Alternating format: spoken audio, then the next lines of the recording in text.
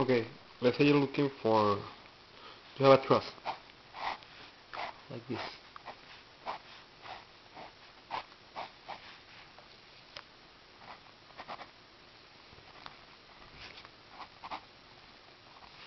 And they give you A, B, C, D, E. And they give you a load, let's say, a load P, right?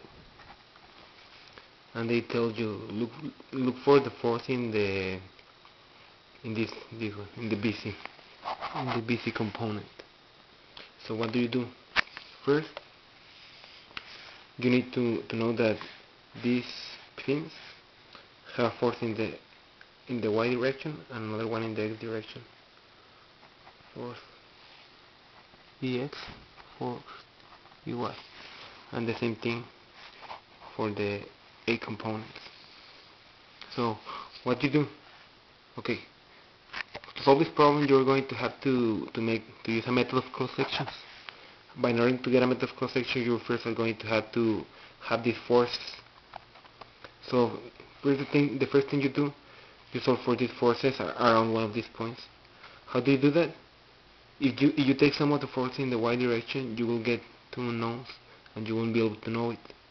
So you take a sum of moments at E or an A. In this case, because we're looking for this component, we're going to take a summation of moments at E. So we make summation of moments at E is equal to 0. Okay, so you have this yes, summation of moments at 0. You have this force and you have this P.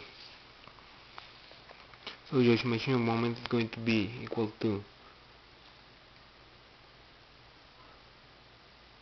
no, sorry, I got it wrong. You're going to make summation of moments at point A. Because you're going to use the method of cross section, so you want this load to be able to solve for this part, not this one. Okay, so you got your moment around point A. Let's say this distance is x, and the distance is x again, to make it symmetrical. So summation of moments is going to be minus p times x,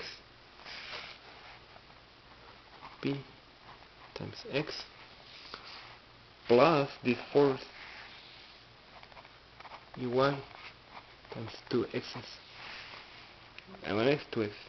This one doesn't have a component because it goes through the A point. So now in order to get the EY, you just solve for the force EY. The force EY is going to be equal to P times x over 2x, and this is going to be your force EY. Now, to get the force in BC, you use the method of cross section. So you cut the pin, and then you get these loads. You put all of them in tension. You got a force BD, your force BC. This is the one you're looking for, and your force AC, I think. Yeah. And then you have these loads P and force in the y direction, that we already know what is it. And you also have your force in the x direction, but you really don't need that. So we have this force in the y direction. So what do we do? If we make a summation of moments in the x direction, we're going to have a summation of forces in the x direction. We will have this one and this one. We won't be able to solve for this one. We cannot make summation of moments because the same thing will happen. We'll have too many unknowns. So what we do is we make a summation of forces in the y direction, because we have this force that we know it, and we have this force that is the one we're looking for. We just have to get the component force in the y direction. So what do? We make summation of forces in the y direction is equal to 0. Then you go force in the EY minus P plus force PC, that is the thing we're looking for, times opposite over hypotenuse, so this is a sine. We know this angle, it's 45 degrees, I guess. But yeah, we can get that angle easily, so I won't do that. Times the sine of the angle. And then you just solve for CB, or this equals to 0, in order to get the solution for this problem. So your force in BC is going to be equal to this is AY is equal to PX over 2X. So we're going to do that.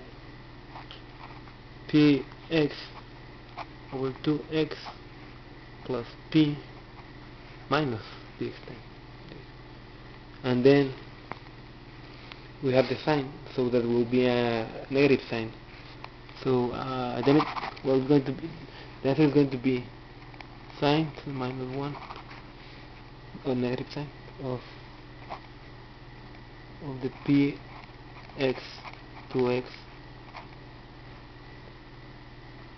plus P. And this is going to be your solution for the force in CBC.